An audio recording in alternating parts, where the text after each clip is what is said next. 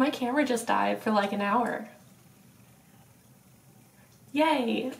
Hello everyone, welcome to my channel. My name is Kelly and welcome to KaylayCreates. So today I am doing another marine biology video. So this look is inspired by the queen triggerfish. So I'm gonna have a picture right here.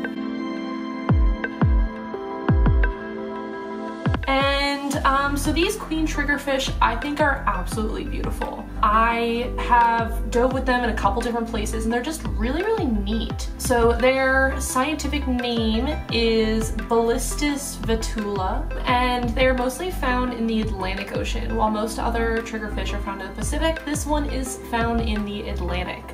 They really like to live on coral reefs and rocky reefs because everything that they eat lives there. They are very brightly colored, so they are more found in the tropical waters, but they can be found as far north as Canada. Their favorite food to eat are small crustaceans, and they absolutely love to eat sea urchins. So they are very smart creatures, and they will actually flip the sea urchins and crabs onto their backs so that they can get to the softer areas that have less protection. So they are pretty smart creatures and they will kind of do whatever they need to do to get that food. They are extremely territorial and they do have a pretty strong bite. I mean, it's not gonna hurt a whole lot, but it will draw blood. They have teeth and they're very territorial of their areas, and they can also be known as quite aggressive.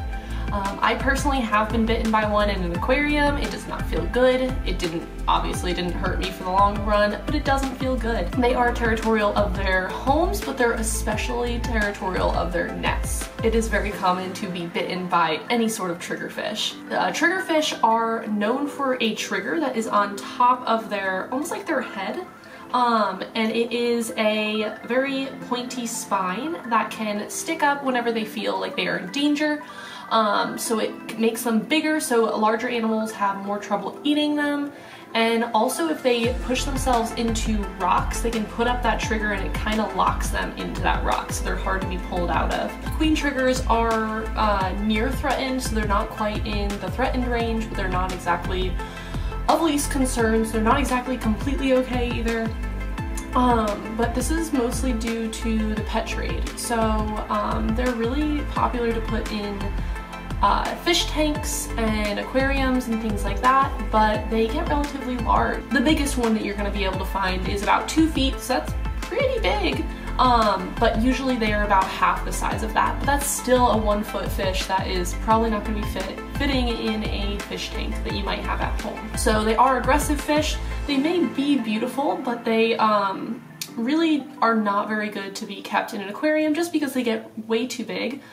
They are eaten. I have had triggerfish before, not specifically queen triggerfish, but I have had them before. They are pretty tasty. But I personally love queen triggerfish. I think they're absolutely beautiful, and I just think that other people should know about them.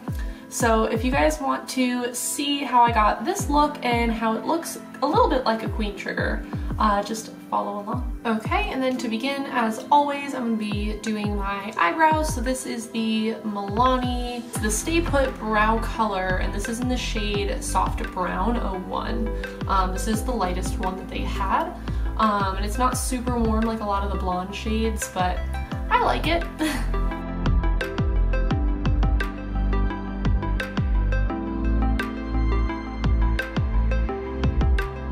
I struggled today with my eyebrows. Do you guys ever do that where you go through like a couple days that you do everything like great, and then you go through a couple weeks where you can't do it? Yeah, I have not been able to do my eyebrows for the past like month, and I have no idea why. I just can't get them to look the way that they want. Like right now they're super uneven and I just can't do it. I just can't do it. It's fine. It's fine. But I'm just gonna move on to my eyes, and I'm going to be priming with my Morphe eyelid primer, and I'm just gonna be using my fingers for this. And I've learned with this stuff, don't put a lot on because a little goes a long way, and if you put too much on, it actually starts to get crusty around the edges. So do not put too much. And I think that's with a lot of eye primers, but This one does it too. And then I'm gonna be using like, I mean, not a lot of palettes, but I'm gonna be using a couple palettes today. But I'm gonna start out with my Morphe 35B palette. I know you can't buy it anymore, but you can get a lot of the same colors in a lot of different palettes. And I'm gonna start out with this white shade right here, just to set all of that primer into place and then really just block out any pigment that I might have in my eyes. Next, I'm going to start putting just a little bit of color into my crease, and I'm going to be using this Butter London palette. This is from BoxyCharm Natural Goddess palette, and I'm going to be using this shade over here. It's a nice light blue. This is the Femme Fatale.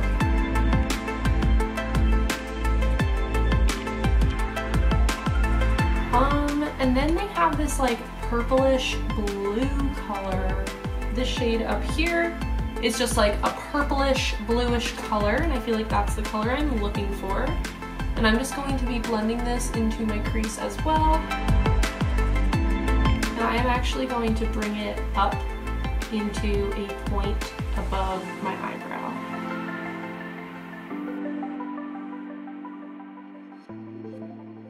And this shape can be really awkward because I am actually going to be cutting it out in the end to get it the correct shape that I'm looking for, but this is just more to bring some color up. Okay, so then now that I have a little bit more of a shape, sort of, I'm gonna start adding some of that black. So I'm gonna be using this color, and this is just a little tiny brush. This is called the Mini Flat Angled Brush, and basically it's just me trying to be as precise as possible because I'm very nervous to do this part.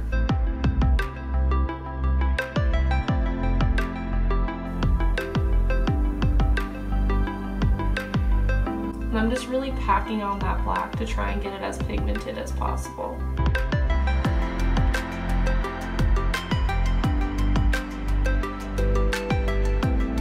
I look like a clown.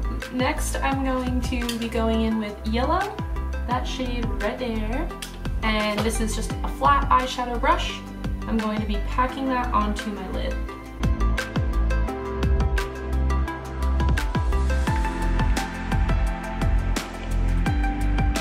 And then I'm gonna just blend that a little bit.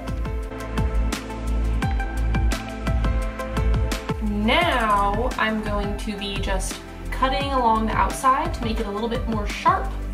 I'm just using some micellar water on a Q-tip, so I want it to be really sharp and precise right there. And then I'm going to be doing just a little bit of like graphic liner in the crease, and I'm going to be using this shade right here, and I'm going to be doing it by wetting my brush and dipping it into that eyeshadow. And this is just a little IT Cosmetics brush.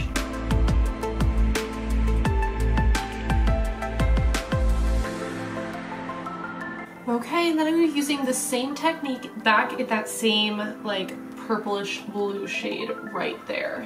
I'm going to be sharpening up .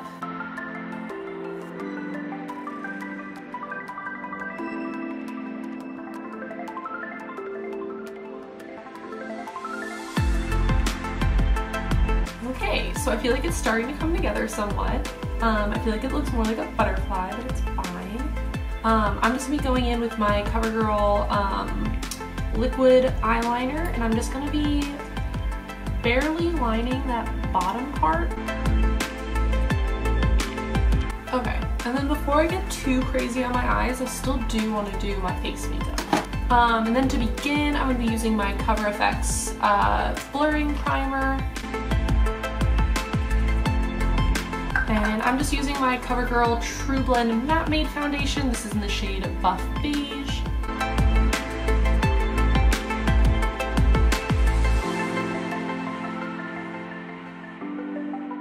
And then I'm going to be going in with concealer. This is my ColourPop No Filter Concealer in the shade Light 14. I know I finally got a shade that is not completely white. Look at me go. Okay, and then I'm going to set my foundation using my RCMA powder, which my bottle is over in my bathroom. but I have it tapped out into a little container over here. And now I'm gonna go back in to work on my eyes. Under my eyes, I'm gonna be using that same like medium blue shade, like the bluish purple one. And this is just on a smaller brush, just from the Vintage Cosmetics.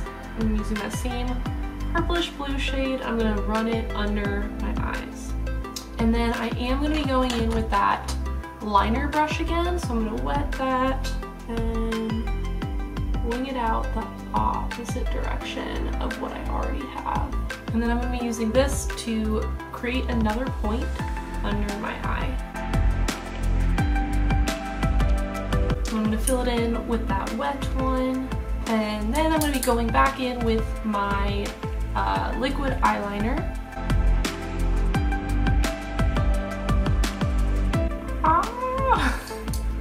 But it's finally coming together. I feel like you can finally see that it's a fish, kind of. I am not gonna be putting mascara on just because I feel like that's actually gonna like take away from this makeup look. But now I'm gonna bronze up my face a little bit, and I'm gonna be going in with my Benefit Hoola bronzer. This is just a big crown brush. And then for highlighter, I'm gonna be going into my Anastasia Beverly Hills Aurora palette. I'm gonna use Orion here, the blue one. I'm gonna be using a Luxie tapered highlighter brush. And then for my lips, because I already have something crazy going on, why don't I go crazy with my lips too? I'm just going to be going in with the NYX Liquid Lip Suede Cream Lipstick, and this is in the shade Little Denim Dress.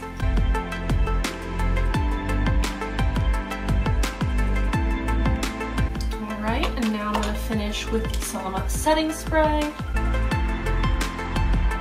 Alright, so this is the final look.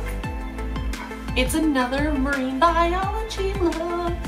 Yeah, I think that is it for today. I hope that you guys enjoyed this. I hope that you guys really like my marine biology videos. You can see that he's getting a little flustered waiting for me.